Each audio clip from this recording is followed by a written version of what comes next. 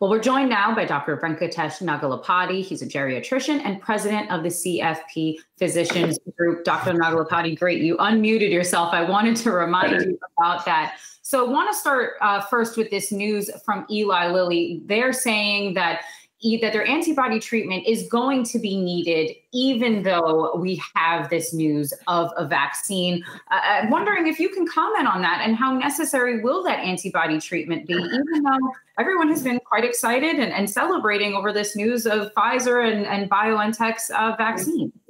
Sure.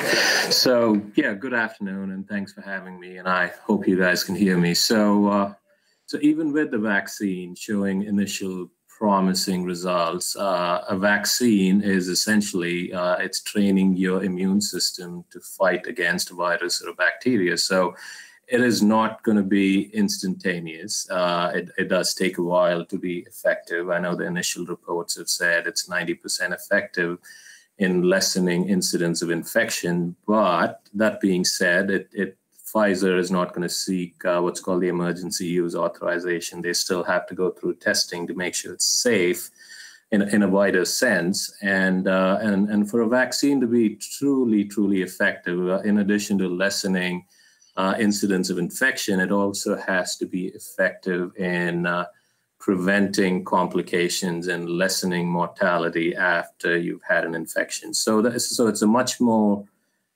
involved, and it's a longer process, which is going to take a while. And that being said, the initial tests were good. We'd have to wait and see the scale of vaccinations available. So hopefully we should have a few 100 million vaccine doses by end of the year and 1 billion vaccine doses in 2021. And so that's a valuable asset in this fight against COVID-19.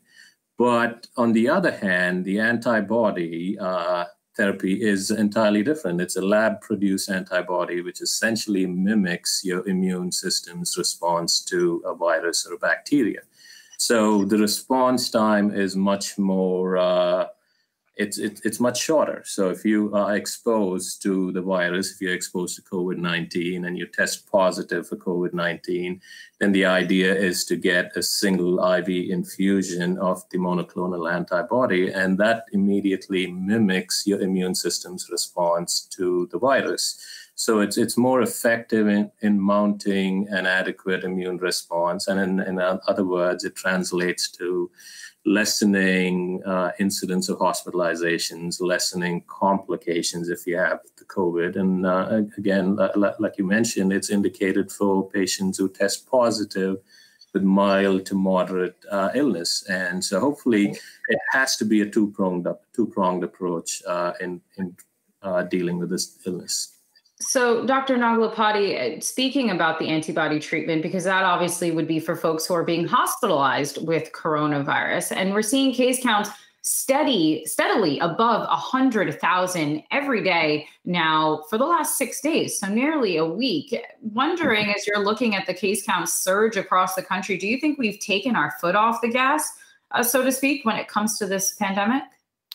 I think in a way we have. I think we collectively as a nation are suffering from what's called a pandemic fatigue. So we're kind of falsely being reassured by the fact saying, okay, though we have 100,000 new cases a day, the rate of hospitalization still has not is still pretty low. But what I feel is the rate of hospitalization is going to go up in a couple of weeks from now, because that's when the most severe illness shows up and that's when the complications show up. So we're being Dr.